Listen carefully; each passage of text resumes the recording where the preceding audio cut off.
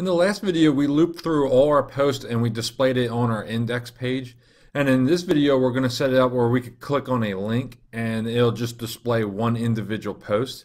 And we're going to be using the permalink for that. That's a WordPress function. And if I pull up my checklist here, so we're going to be using the permalink. We'll look at the documentation on that. And then a little later, we'll create a single.php file. And that's for displaying individual posts.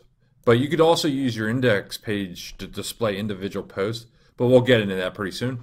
And then we'll be using these two functions also in this video. So let's first start off with the permalink. We're going to go and add that. So let's go check that out in the documentation. And I have four useful links up here, 4 pages that you could reference. And the first one is the template tags. And just navigate down to the link tags. And here is the permalink. So let's just go and check this out. Oh, and by the way, you'll be able to find this link down in the description. You just go down there and click on that, and you'll be able to find this a lot quicker. So I'm just going to right click. I want to keep this page open, and then open this in a new tab. Okay, great. And then this shows you a few ways you could use the permalink. And I'm just going to use it as a link. And then inside the link, I'll have the title. So they'll be able to click on the title, and it'll show that individual post. So this is perfect for us. So let's go and you just use this. Then also I'm going to output this permalink to the screen so you can see what this permalink is actually giving us. So I'm going to go back to the code editor. So here on the index page inside of the loop, we're just going to go and paste this right at the top. Okay, great. And then this, I'll just copy this part of it. Still want to keep this. Copy that, and then I'm just going to put that right inside the title. Okay, great. So now let's go and output this permalink to the screen. So I'm just going to go get rid of this. Then inside of a PHP tag, we'll just output the permalink.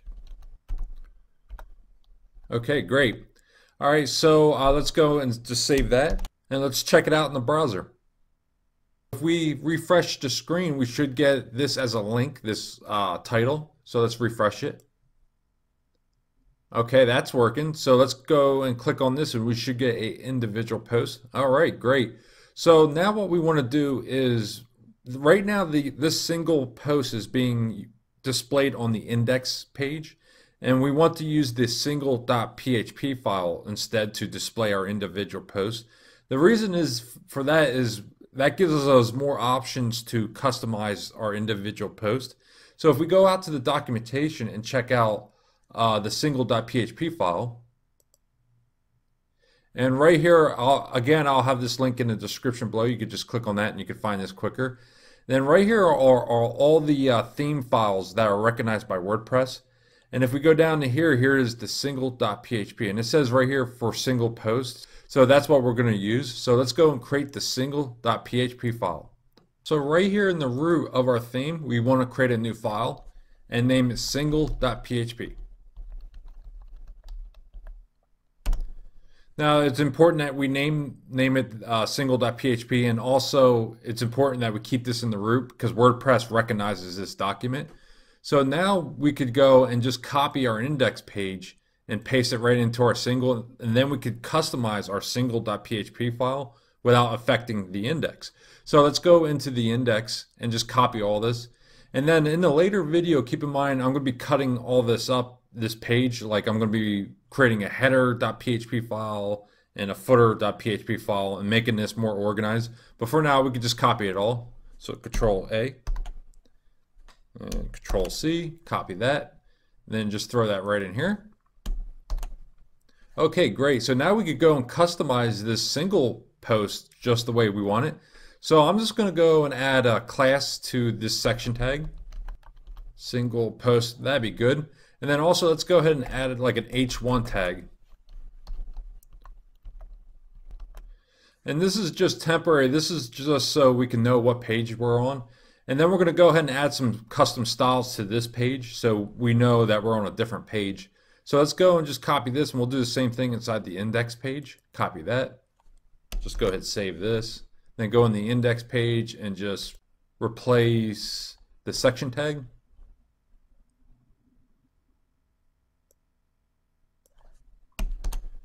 And then change this to index and change this to post.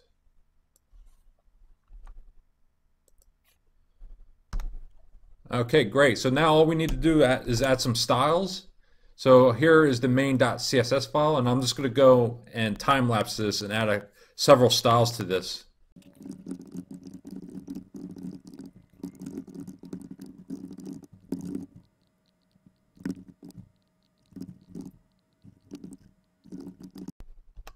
Okay, great. So nothing special here, just a border around our all post page, and then a border around our single post page, just different colors. And then I just changed the color of some text, and that's pretty much it. So if we save this and we go and check it out in the browser and see how it looks. But first, one more thing, let's go to our single page. And now we don't need the permanent link anymore. We don't need to link to a single post anymore. So let's go ahead and get rid of this link right here. And get rid of this ending tag here. And then get rid of this.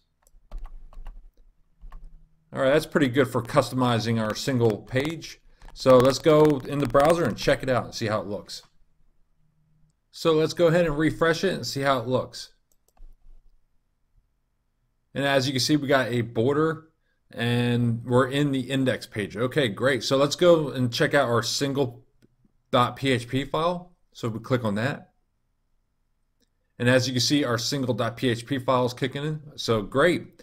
So now we're using a single.php file to show our single post.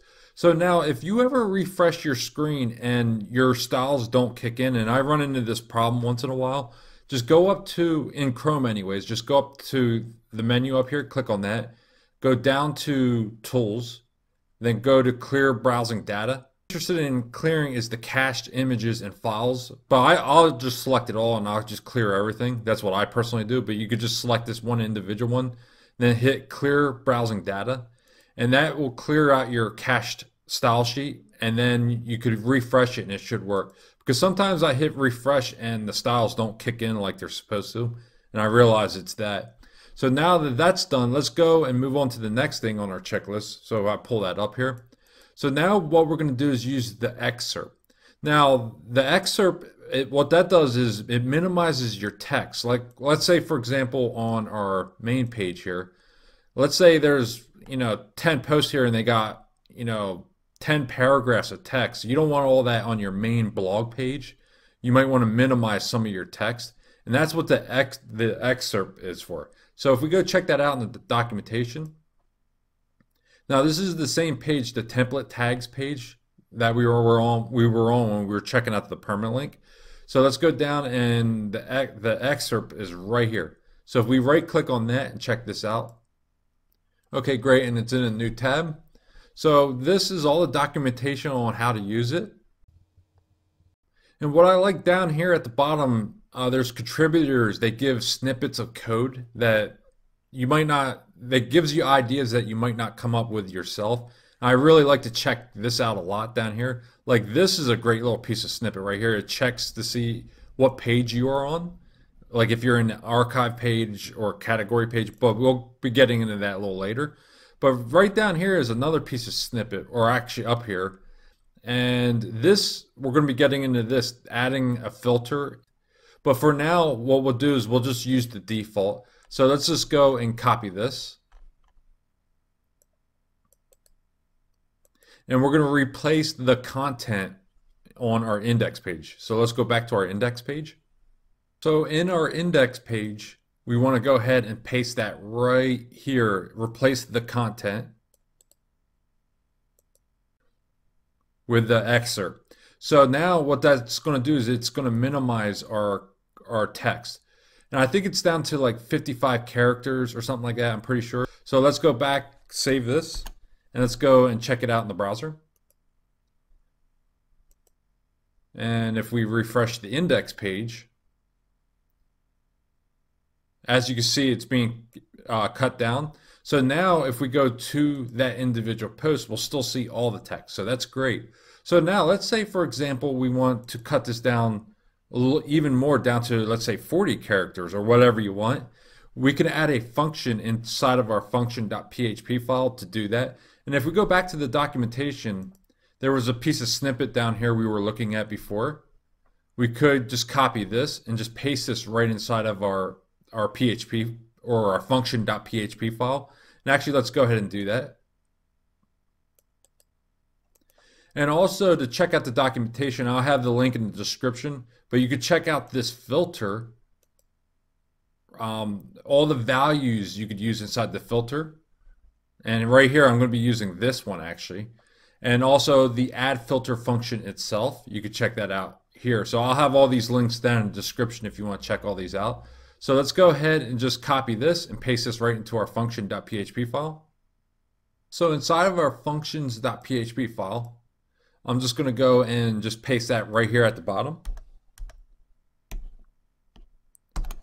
So this is great. WordPress gives us filters so we can filter out like things within our project. So that's great. So let's just make a custom function name. You can name this whatever you want. I'm just going to name this talk. That'd be good. And make sure you copy this. And just paste that right here. And this value, you could read up on that right in our documentation. I showed you that link. That link could be down in the description. You just click on that. So that is good. And then I'm just going to get rid of this. Okay, great. And then just save it. And we just added our own custom filter. So that's great. So let's go back to the documentation and check that out. So if we go and refresh it, as you can see, our text is now being cut down to, what was that, 20 I think it was? If we go back here, yes, 20. So that is working. So that's great. So let's actually move that up a little bit more. Let's move it to 65 or something like that. Save that again, go back here, refresh it. Okay, very good. Okay, that's pretty much it for this video. So we covered all these functions. So now in the next video, we're going to be going into post thumbnails. So I'll see you then.